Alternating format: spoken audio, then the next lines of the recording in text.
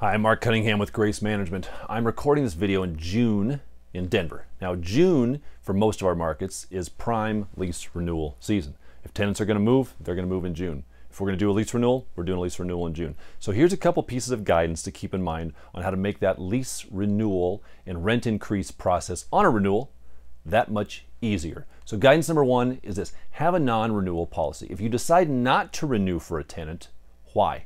They're probably going to want to know why. Now, in most states, you don't need to tell them why, but to protect yourself in case they come back in a fair housing issue, you want to have an internal policy that you can point back to if need be to say, here's why we decided not to renew the tenant's lease. It wasn't because they were a member of this protected class. We didn't violate any housing policies. Here's why we didn't renew their lease. So we have an internal doc. It's simply our non-renewal policy. We don't share this with our clients, but it's our internal doc should we ever need to refer to it. And it simply says this: except for fair housing lawsuit or complaints, Grace Management will not renew the lease agreement of any resident who has engaged in any of the following towards the agent, landlord, vendor, or any person associated with the agent.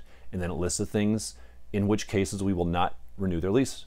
It sues or threatens to sue, demonstrates rude, obnoxious, hostile, or threatening behavior, including phone messages or email, demonstrates in our judgment ongoing dissatisfaction with the property or the level of services provided, demonstrates non-compliance through lease violations or lease non-compliance. So now we have something that if we need to, we can go back to this and say this is the reason we decided not to renew that individual's lease. Now the second piece of guidance is simply this: consider why you're going to be increasing the rental rate, because you are going to be increasing the rental rate. We encourage you to do that. So what things should go into consideration? How do you decide how much to increase? Well, you want to look at a couple pieces of evidence, and here's just a couple to keep in mind. Number one, what's the current market rate? You need to know that. If the property is currently renting for $900 a month, but the rental market rate today is $1,050, you need to know that piece of information. So number two, what's the length of tenancy in the last increase? Have they been in the property for 12 months or 12 years? And when was their last increase? So take that into consideration. What's the quality of the resident? Are they great tenants? They don't call you, they don't bother you, they pay their rent on time, and they take care of their own maintenance, and you just don't hear from them? Well, then maybe don't bump it up quite so high. And then lastly, what is the owner's objective? If you have an owner who's all about maximizing the rental rate every single month, then you're probably going to want to bump it a little bit higher. If you've got an owner who's less concerned about the income, is more concerned about having a long-term stable client, well, then you'll keep that rental rate down a little bit. But do an analysis based upon these things, and at the end of the day, no matter how you put that out, we strongly recommend always doing some type of a rent increase, even if it's $10. You want to train your residents to expect some type of a rent increase on an annual basis, because I promise you, your landlord client had increased expenses over the last year. They had taxes that may have gone up. They had HOA dues that may have gone up. They had insurance expenses that may have gone up. So you have to increase the rent just to keep the owner even, just to offset the increases in expenses that your owner client has had. So it's a great idea, even if it's no tenant's going to move over 10, 15, 20 bucks.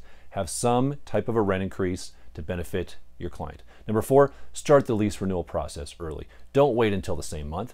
Start at least 90 days. That's what we do. We start 90 days prior to a lease expiring, when we're reaching out to the tenant, finding out what their plans are. We want to get this process done early. And the last is this: build a month-to-month fee increase into your original lease beforehand. So what may happen is the tenant just doesn't do anything. Their lease comes up for renewal, their lease expires, and in most states, if a lease expires, it just rolls month to month automatically. So if that lease expires, it becomes a month to month. And what happens if the tenant doesn't sign a renewal and the tenant doesn't sign a notice to vacate? Well, what happens is the lease goes month to month.